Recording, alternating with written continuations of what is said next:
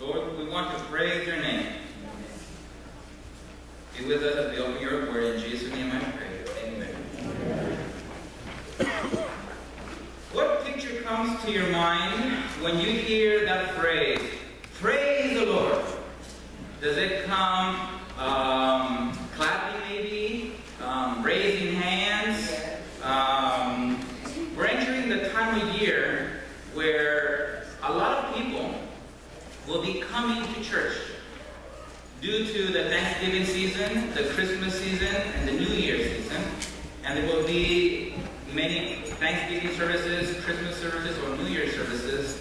And people will be going to churches because it's that time of year where you have to go to church to praise the Lord and give thanks to the Lord. But what does it mean to praise the Lord? What actually does the Bible say it means to praise the Lord?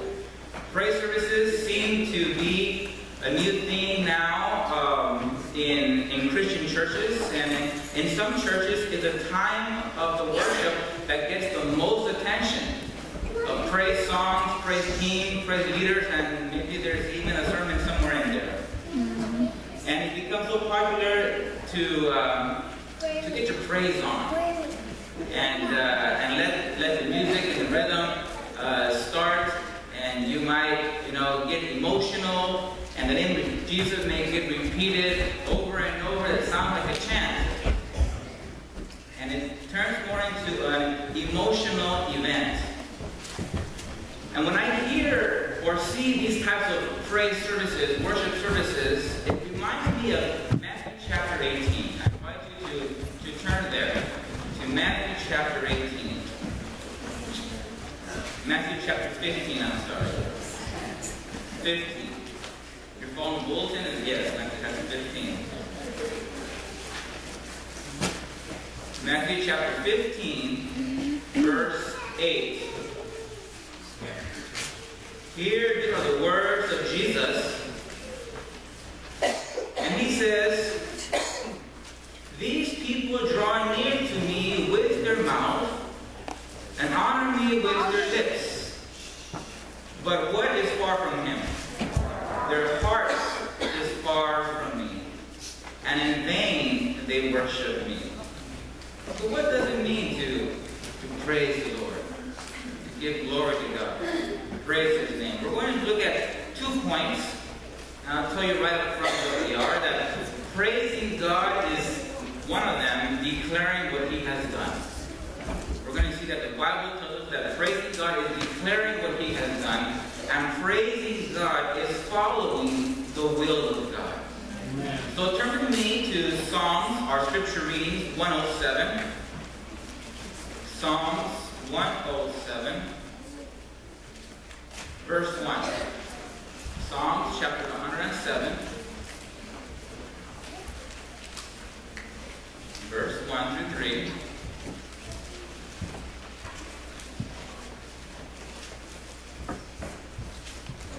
Oh, give thanks to the Lord, for he is good, for his mercy endures forever. Let the redeemed of the Lord say so, whom he has redeemed from the hand of the enemy, and gathered out of the land from the east and from the west, from the north and from the south. Here, the psalmist David is telling us, oh, give thanks to the Lord. And in the Hebrew, this is an imperative. For those that are familiar with English grammar, imperative is a command. He's not suggesting, oh, I suggest you should give thanks. No, he's saying you must give thanks. The Ten Commandments are an imperative. When you see it there in the Hebrew grammar. If you were to read this in the Septuagint, which is a translation of the Hebrew to the Greek, it actually says, hallelujah to the Lord. Praise the Lord. Give thanks to the Lord. But David tells us why. Because he is good. Amen. God is good. Amen. No matter what happens, no matter what people say, no matter what you may think, the Bible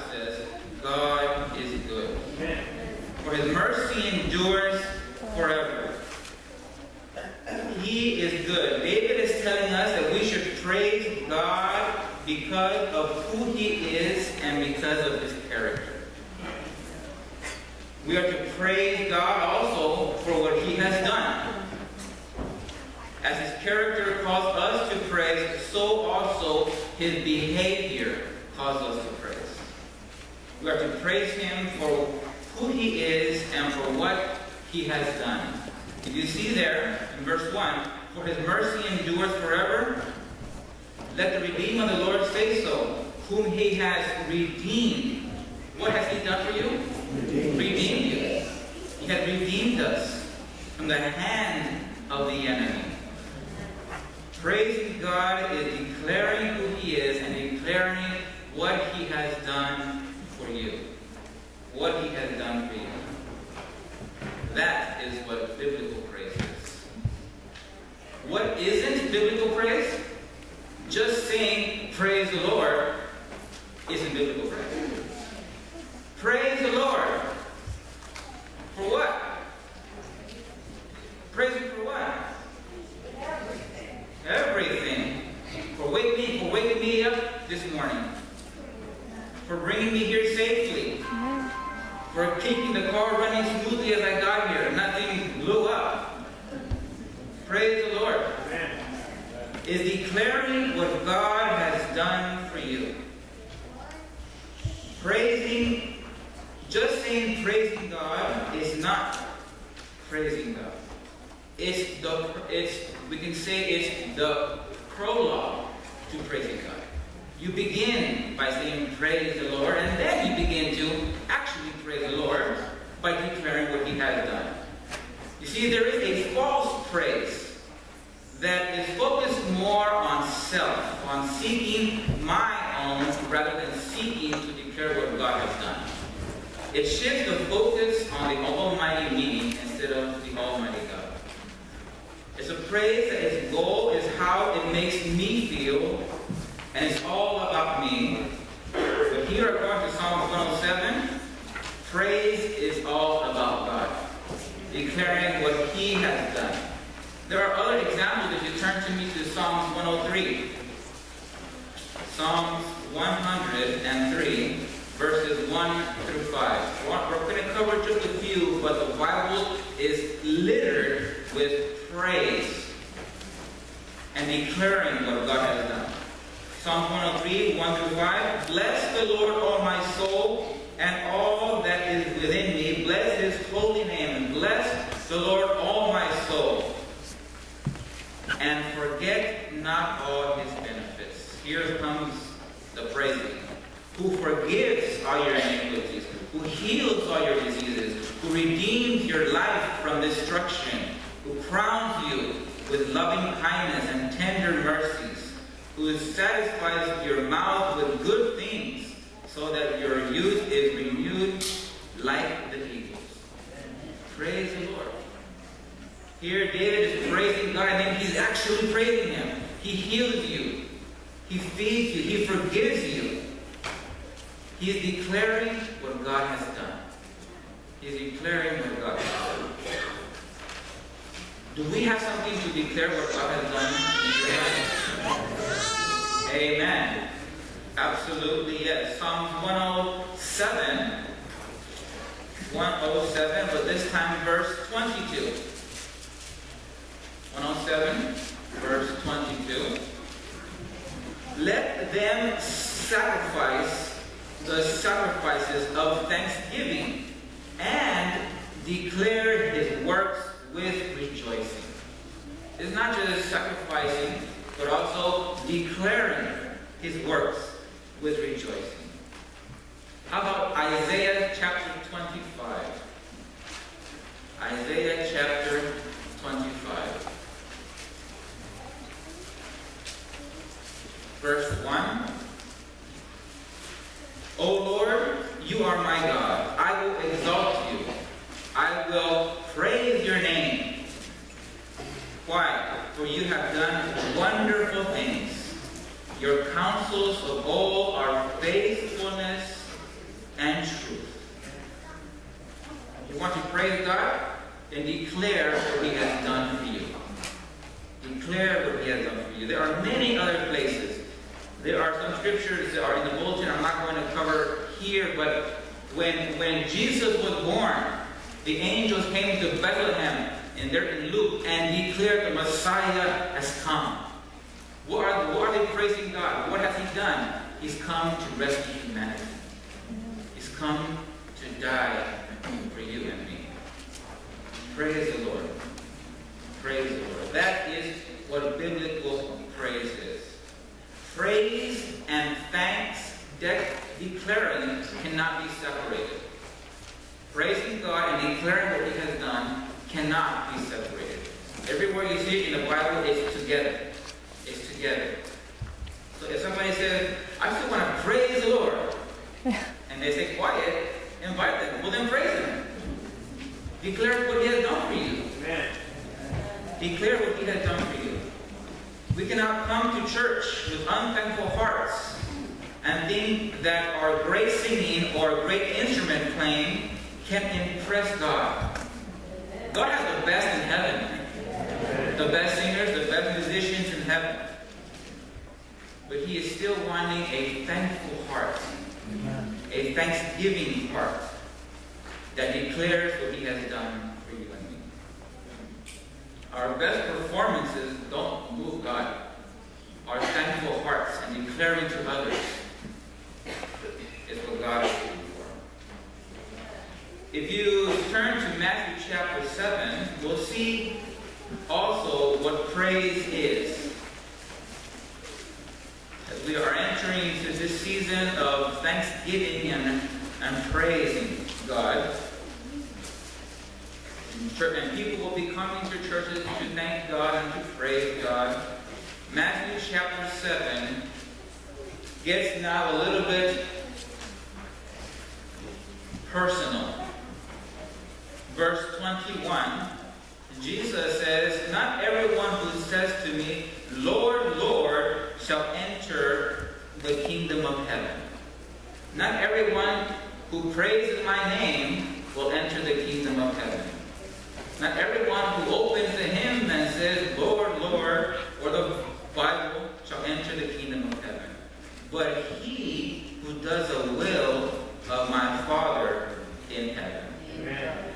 Could Jesus be suggesting that there is a hollow praise? Jesus here is linking praise with obedience. Praise with obedience. Not everyone who opens their hymn books or their Bibles or claims to be praising God is praising God if there is a heart issue. If the will of God is not being fulfilled, and you know what the will of God is. Amen. Praise God that the Bible says that He winks in our times of ignorance. When we don't know, God doesn't hold us accountable. But when we do know, He says He expects repentance and to follow what is good, what is right. Amen. What is right. Obedience begins in the heart. It begins in the heart. That's why, as we read in Matthew 15, these people draw near to me with their mouths and honor me with their lips, but their hearts are not following my will. Their hearts are far from me, and in vain they worship me. When praise and thanksgiving begin, God starts looking at the heart. God starts looking at the heart. And that will suggest that there are some things or some stuff that we may be enjoying that God isn't enjoying. Because He's looking at the heart, not just the outward expression. And we may be singing or raising our hands and are clapping and praising God, but He may look at us, and maybe we were somewhere Friday night where we shouldn't have been, and we know better. God just says, I don't think so. I don't think so. These people draw near to me with their mouth and honor me with their lips, but their heart is far from me, and in vain they worship me. What comes out of the mouth is a natural response of what is in the heart. If our lives are a life of obedience, a life of thanksgiving, to praise God. This is why real praise can still happen even if you've been diagnosed with cancer. Even if you're going through a hard trial. Real praise can happen.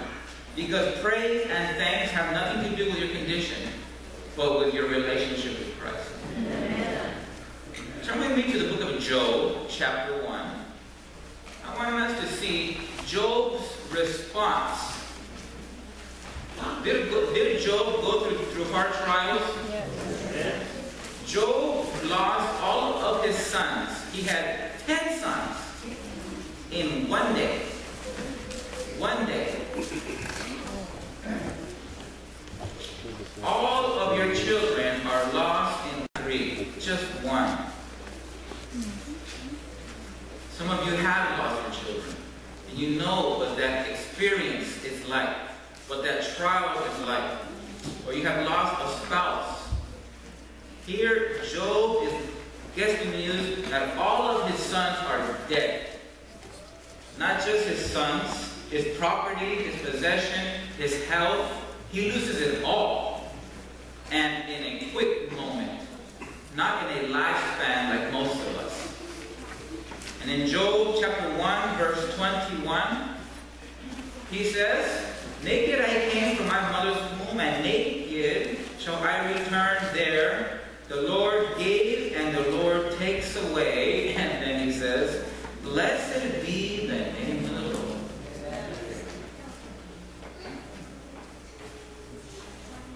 Blessed be the name of the Lord. Praise the Lord. Verse 22 says, "In all this Job did not sin nor charge God with wrong." Why did he charge God with wrong? Because he read Psalm 107. Well, it wasn't written yet, but Psalm 107, he knew that God is good. He didn't understand, but he did not blame God because he had a relationship with him and knew that God is good. Amen. Even in chapter 2, after he loses his health, and his wife tells him, in verse 9, chapter 2, verse 9, "Do you still hold fast to your integrity? Curse God and die." Verse 10, "But he said to her, you speak as one of the foolish woman speaks. Shall we indeed accept good from God, and shall we not accept adversity?" What is Job saying there? We can't just accept only the good things. If God lets something bad happen, we should what? Accept it.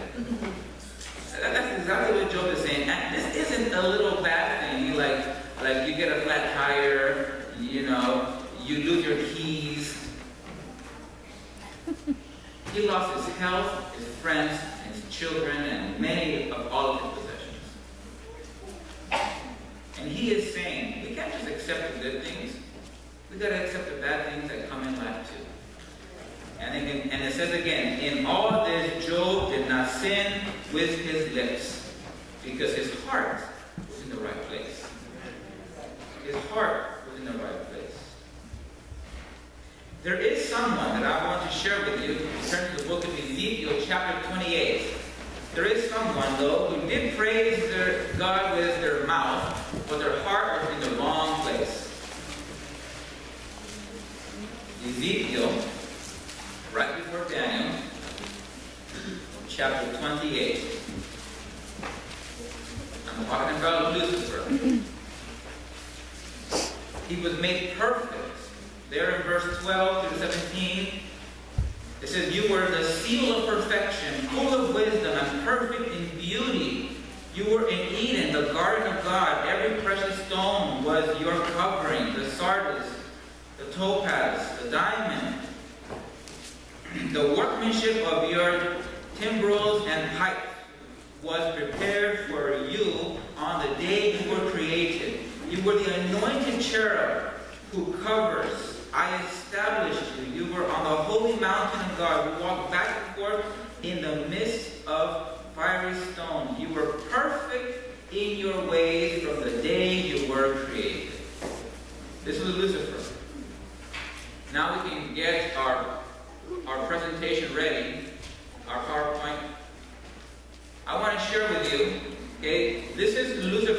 he made perfect? Yes. He was made perfect. I want to share with you 2 quotes of Lucifer's role in heaven. And I want us to read together. That's why I put them up here. I could just read it from my notes. But I want us to read. There it is. The Story of Redemption, page 25. Okay? Let's read. The hour for joyful, happy song of praise to God and His dear Son had come. Satan had led the heavenly choir. He had raised the first note. Then all the angelic hosts had united with him, and glorious strains of music had resounded through the heaven in honor of God and His dear Son. Satan was the praise leader. If anyone knew how to praise God, or was a trainer to praise God, Satan was it. He was the one that raised the first note. You know how people, whenever they sing a cappella, they always hit and know a note, and they kind of tune themselves. Satan tuned everybody. Here we go. Whatever it was. And Satan could sing harmony at the same time. Perfect, created, as we read here. He was made perfect. It says here that, where did I read that?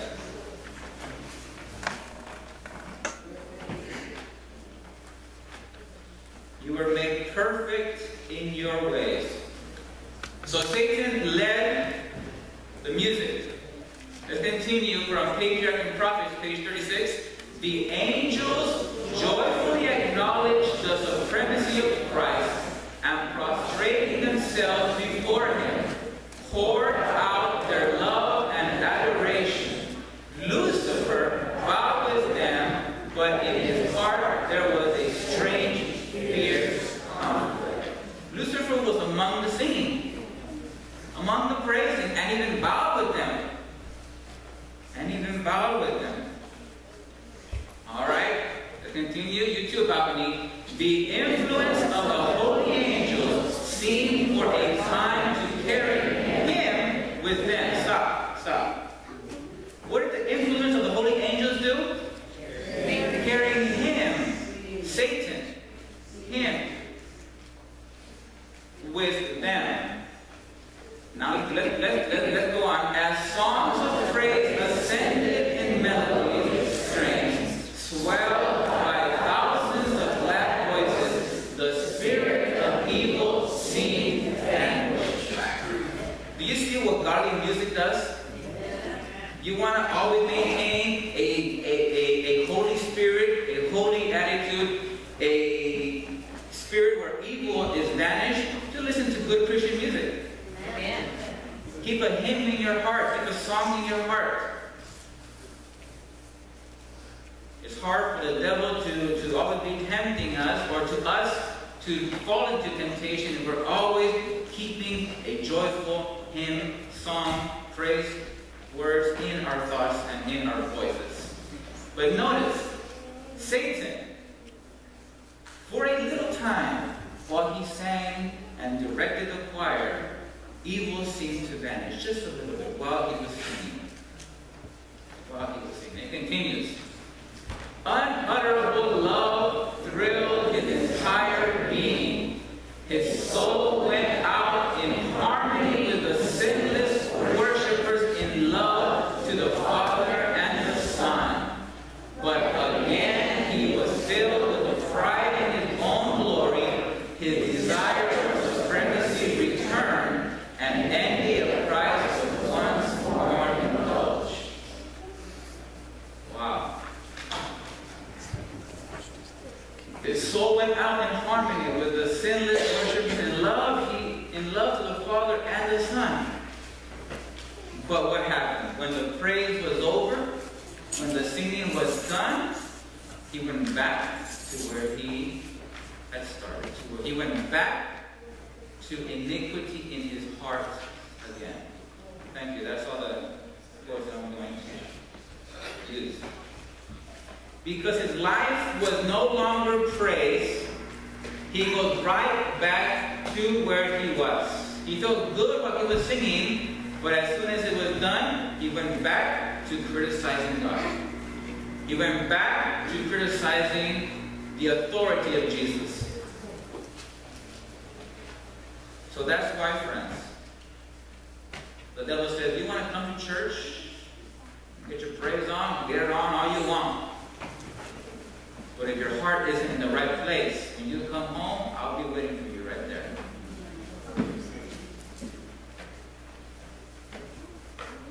We cannot let ourselves come to church and get caught up in the singing and service only. If our praise is not backed up by praise lives, we are just playing church. Anyone can do that, friends. The devil did it. He sang, bowed, but when the singing was over, he went back undermining the character of God. His heart was not following the will of God. Not everyone who says, Lord, Lord, shall enter the kingdom of heaven, but he who does the will of the Father. And in that same verse later on, it tells us, even though they cast out demons in their name and did many wonders in the name, Jesus will declare to them, I never knew you. I never knew you. That's why God is going to take to heaven only those that he has a relationship with. Amen. Only those he has a relationship with. These people will draw near to me with their hearts and honor me with their lips, but their hearts and honor me with their lips, but their heart is far from me. So what does this mean for us, church? In Isaiah chapter 1, I'll tell you, the Bible will tell you exactly what it means to us. Join me in the book of Isaiah, chapter 1.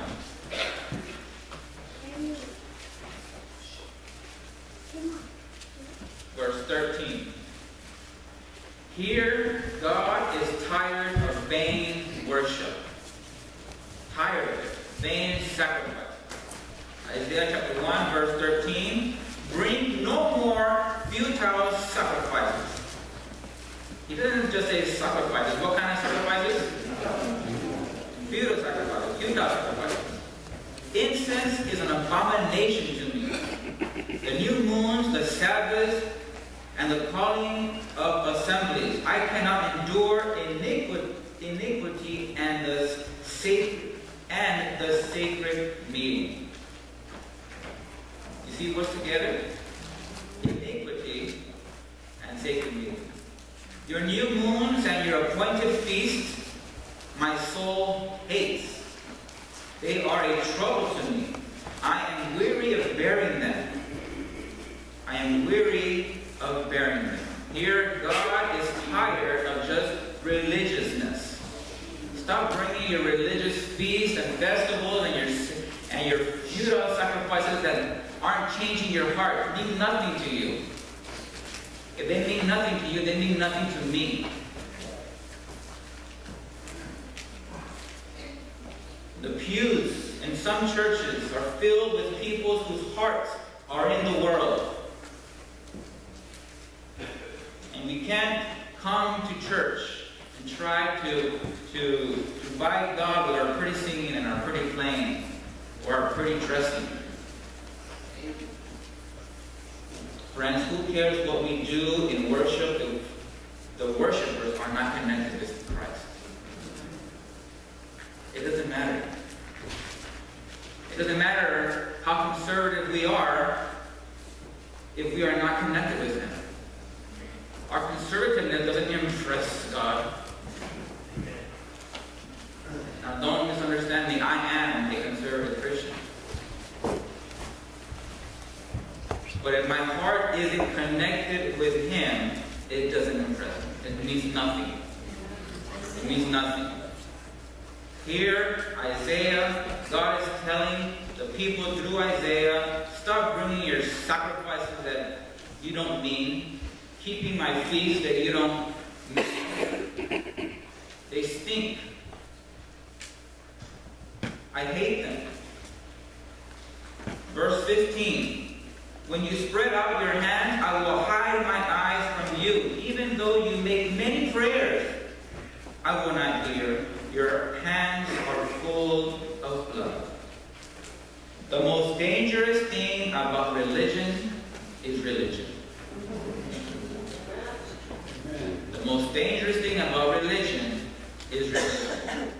Because it gives us a sense of security.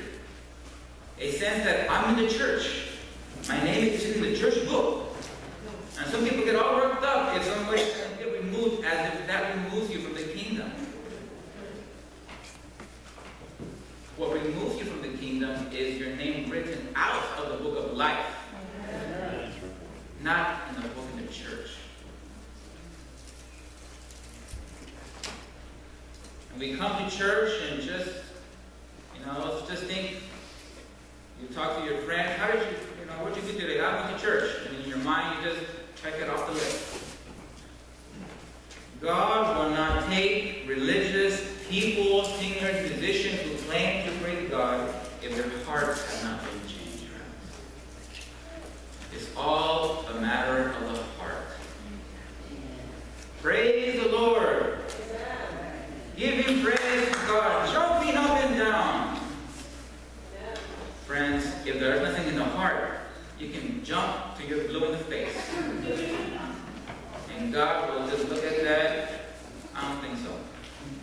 Not everyone who says, Lord, Lord. So then what should we do? Praise the Lord. The answer is in verse 16, Isaiah chapter 1. Wash yourselves, make yourselves clean. Put away the evil of your doing from before my eyes.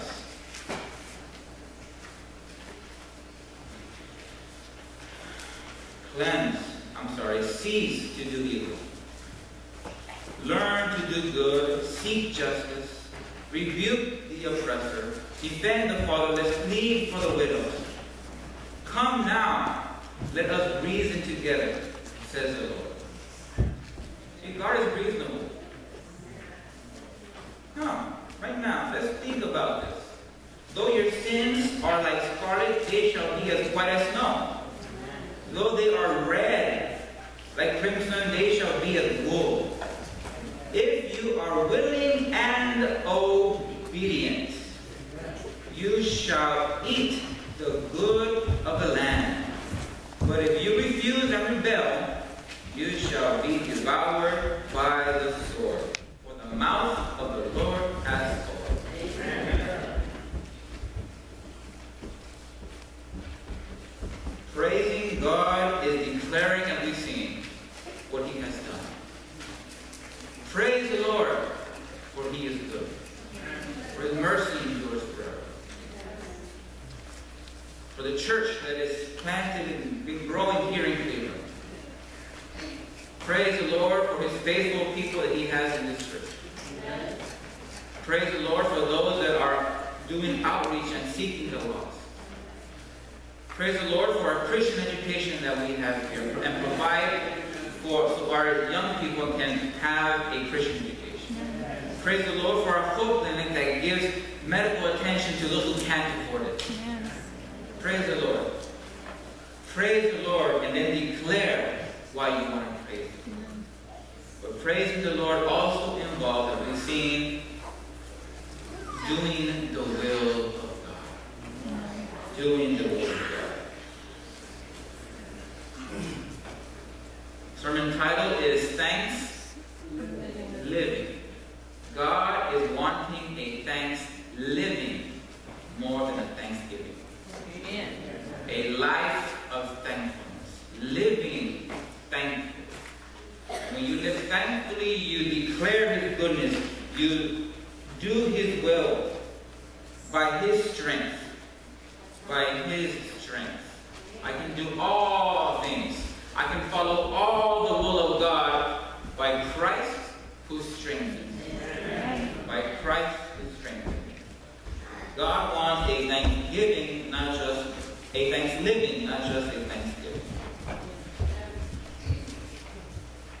God wants a life of praise, not just a moment of praise. So I just appeal to you, church. Here from verse 16 and onward. Learn to do good, seek justice, rebuke the oppressor. Come now. Though your sins were like scarlet, they shall be as white as snow. You notice at the beginning when I started reading, God says, stop it with your silly sacrifices. I don't like it. But yet, come. I will forgive you. I will forgive you. Cleanse. Follow the right way. Though your sins are red, I will make them as white as snow. If you are willing and obedient, you shall eat of the good of the land. It's not just this top part that we look at and say, oh, God is so mean. But yet God is wanting true praise, true worship, which comes from obeying, from following His will in the heart. In the heart.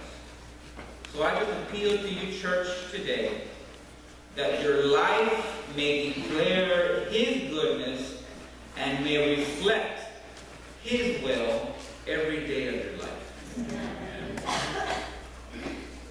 That your life may declare the goodness of God and may reflect His will in your everyday life. Is that your desire, friends? Amen. Let's pray. Father in heaven, we want to praise you because you are good and merciful to us. As we've read, your love and your mercy endures forever.